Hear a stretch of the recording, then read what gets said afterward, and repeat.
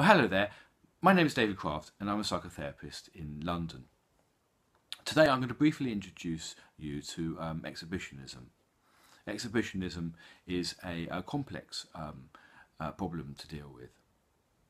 In many cases, those that expose themselves in public either want to masturbate or take off various clothing in order to get some sexual satisfaction from this. So there are all sorts of different types of exhibitionists. There are those that like to perform on stage. There are those who like to be naked on stage. And then there's another group that like to masturbate in public. And I suppose there's another group that like to have sex in public. But that's very different in terms of treatment. A very small proportion actually want to sexually assault people in public as a response to their exposure. In most cases, they just want to get some sexual satisfaction from exposing themselves in public, and also they get some feeling of feeling good about themselves and excitement from frightening or seeing the reaction on other people's faces. These people tend only to get treatment when they have come across the law and they've had problems with the law.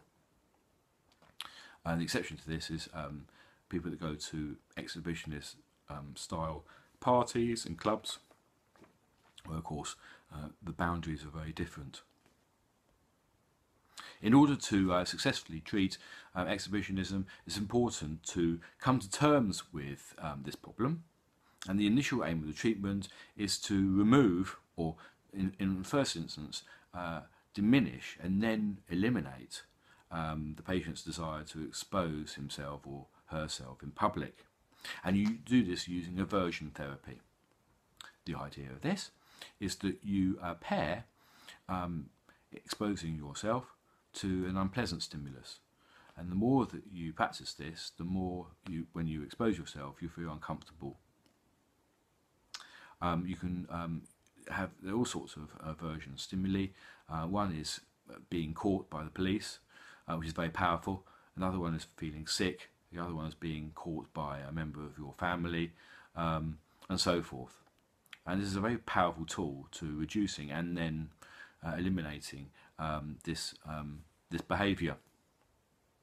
Once this has been achieved, of course, the treatment can then develop onto improving the patient's sexual development or adjustment.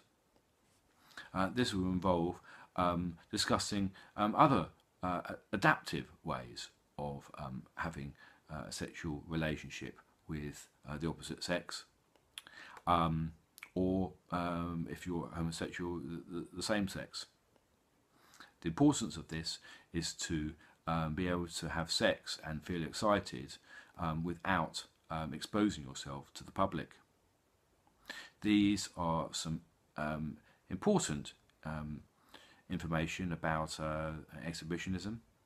If you are a GP who would like to refer a client to me, please feel free to do so. Similarly, if you are a client, please use the numbers below or email me below. Many thanks. Bye-bye.